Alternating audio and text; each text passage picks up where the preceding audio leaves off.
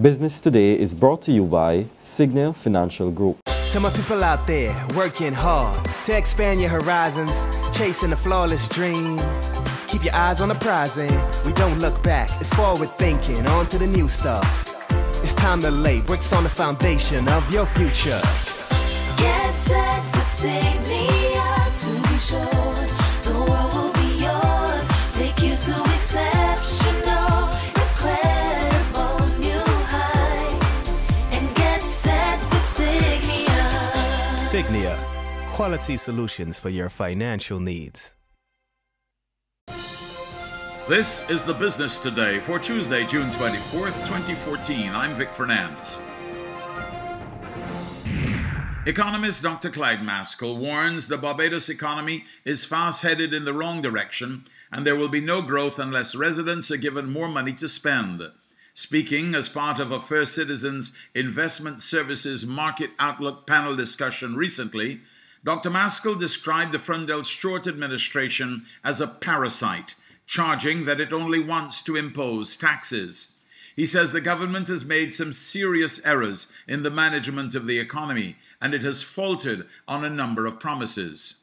Well, you told him that. You told him you were going to reduce your debt, and the debt is there. You told him you're not going to borrow any more money from the central bank, and you borrowed more. You told him that you were going to increase revenue, but how are you going to get revenue in the economy where people have not had an increase in salary for the last 6 years? When they spend money, spending money is the basis of getting revenue, because spending money is what causes an economy to grow. An economy is about consumption and investment for the most part. The tourism sector is showing signs of recovery, but challenges still linger. Head of Research at First Citizens Investment Services, Vanji Bagu Ramratan, says the economic environment in Barbados and the rest of the region remains volatile, and it is therefore critical for measures to be put in place to protect the industry. In her presentation at the panel discussion, she raised concerns about the impact of rising unemployment. Now, the key challenge for the Caribbean is reducing the high level of public sector debt. With an average of 100% of GDP for the region, that is definitely too high, and it inhibits any sort of measures that aim to generate economic growth in the region. Improving competitiveness, particularly within tourism-dependent countries, addressing financial vulnerabilities, especially in the ECC region given the Grenada situation and their intention to restructure their debts. Improving GDP growth rates, again, to create sustainable employment opportunities. And of course, dismantling or adjusting the terms of the Petro-Caribbean Agreement will have dire effects on the Caribbean countries that are part of that agreement. Last year, it was estimated that visitors to the region spent about $28.1 billion US. In Barbados, tourism and travel directly supported 14,500 jobs in 2013, or 11.1% of total employment. The branch manager of Guardian Life of the Caribbean, Amando Marcano, says he is satisfied with regulations governing the insurance industry in Barbados.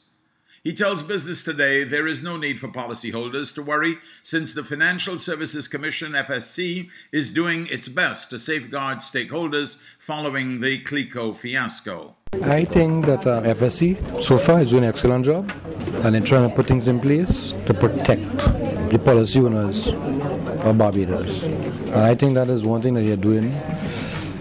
And remember this since the CLICO issue, that we have had a lot of problems in the whole Caribbean, and everybody had to make new rules. The main problem that we have had over the last 5 years is that the government has not made a decision about CLICO, and that is where the problem exists financially. But as far as what FSC is doing, the executive team, I think they're in the right path. Sandals Resort International has reported a 44% drop in its communications costs just 1 year after implementing a communications solution from Digicel. The Pan-Caribbean Closed User Group CUG solution from Digicel Business enables unlimited calling on the Digicel network between employees across its 15 locations throughout the region.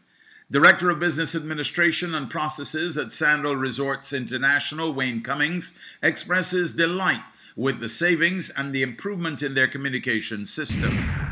Now for today's financial tip. It is never a good thing to have a bad credit rating. Make sure to repay your student loans or any other outstanding debt. Not doing so could affect your ability to receive other credit, such as a credit card or even a mortgage in the future. That's been The Business Today.